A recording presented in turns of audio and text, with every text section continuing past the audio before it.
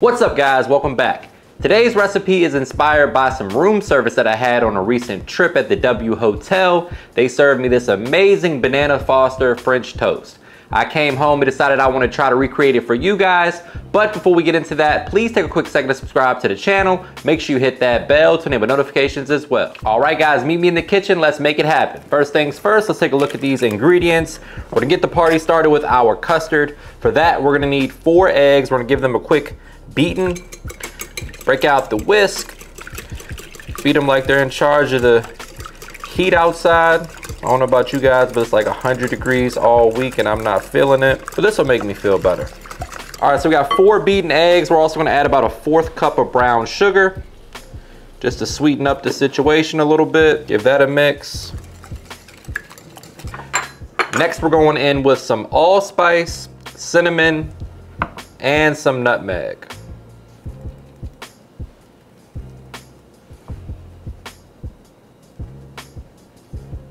Also gonna add in a splash of heavy cream or half and half, followed by our vanilla extract.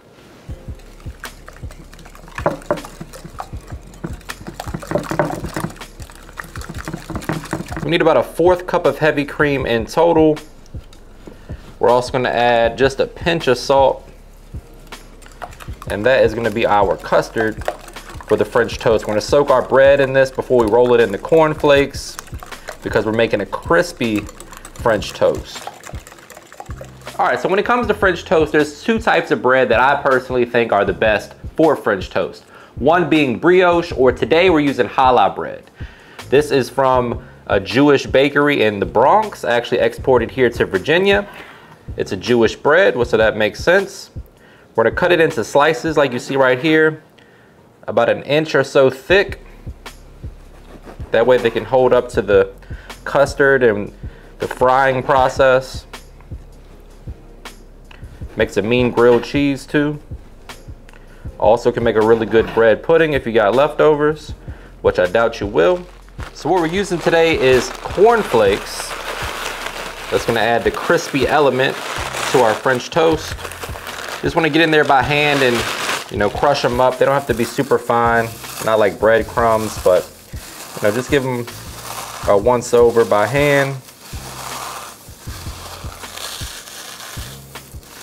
Add a little cinnamon, and they make a great coating for your French toast.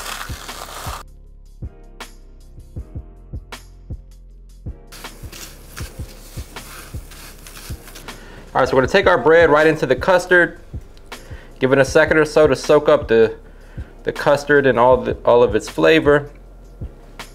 Knock off any excess, and then we're going right into those crushed cornflakes. Make sure that it's evenly coated on both sides, and then we'll set it aside until our oil comes up to temp. And we're gonna fry it up nicely for a nice crispy piece of French toast. All right guys, so we got a shallow amount of oil in our pan here. We're gonna shallow fry these. Once the oil hits about 350 degrees, we're gonna drop them in. Be sure not to overcrowd your fryer. And of course, always try to lay everything away from you so you don't splatter the oil and burn your forearm like I have done numerous times. About 1 minute or so per side. You want it to be golden brown and beautiful. Those cornflakes are gonna crisp up nicely. Excellent texture to go on this French toast. There we go, that's what you wanna see right there.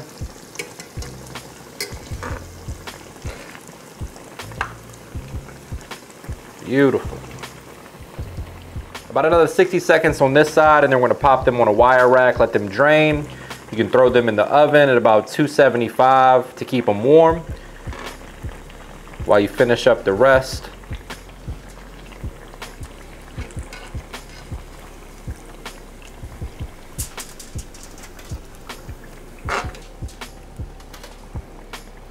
All right, my friends, let's talk bananas. You want a nice ripe but still firm banana for this recipe.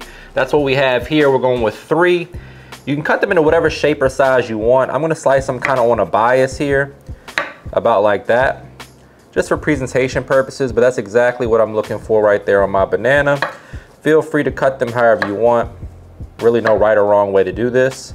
You do want to make sure that they are a bit firm. That way they hold up when you cook them. You don't want them to get mushy and kind of fall apart on you. But other than that, you can do this however you like. You can make it with pancakes, regular French toast, really however you want. Bananas Foster is a beautiful thing. The kids would definitely love it on like an ice cream sundae. Banana split, good little spin on that. Also, you're gonna need some walnuts, which are optional. If you have a nut allergy, obviously you can leave that out. You can also switch it with pecans, pecans, whatever you wanna say. We have some Jamaican dark rum. Use whatever rum you have, but that's what we're going with for this recipe. And also I'm gonna amplify the banana flavor a little bit more with some banana liqueur. And then we have our brown sugar and vanilla extract. All right, so first things first, you wanna get a half a stick of butter into your skillet over medium heat. To that, we're gonna add 1 cup of brown sugar. You don't want your heat to be too high, guys. Medium, maybe even medium low. And just kind of let that work in. You're basically making a caramel sauce with the butter and the brown sugar. You want everything to kind of come together. While that's happening, we're gonna add 1 to 1.5 teaspoons of vanilla extract.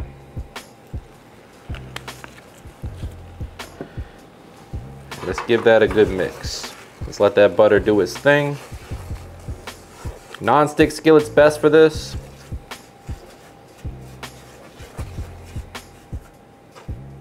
We gotta move butter and brown sugar up the rankings of things that smell the best in the kitchen, because this smells heaven. All right, so once that's most of the way done, I'm gonna go ahead and add in my walnuts so those can candy as well. Again, guys, if you're not feeling the walnuts, you can leave them out, but I like the extra texture. And my wife is allergic, so I can kind of enjoy this without her nibbling on my plate. A little cinnamon. Pinch of salt just to wake everything up a bit. Gonna add just a touch of nutmeg as well. So once the butter is fully melted and the brown sugar is dissolved, we're gonna go ahead and add in our bananas. You wanna be careful with these not to break them up. Don't wanna ruin your presentation. You don't want mashed bananas. Just add them a little bit at a time. Make sure they got some adequate elbow room in there. Just kind of fold them over into the sauce. Be gentle if you can. But this is why you want them to still be kind of firm, that way they don't break up on you. And then just let the heat do its thing, take its time, and caramelize those bananas a bit.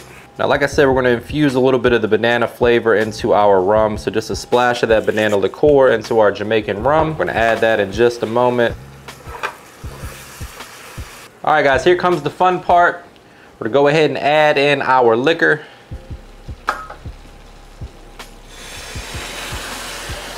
And then we're gonna ignite it to cook it off. Obviously this part is optional, but it looks really cool, so here we are. It burns off pretty quick, as you can see. And you just want that to continue to cook off and reduce. And you have your banana Foster sauce that we're gonna top our crispy French toast with. You can see the bananas are nice and tender, they're caramelized beautifully. Give this another minute or two. I'll be ready to plate this up.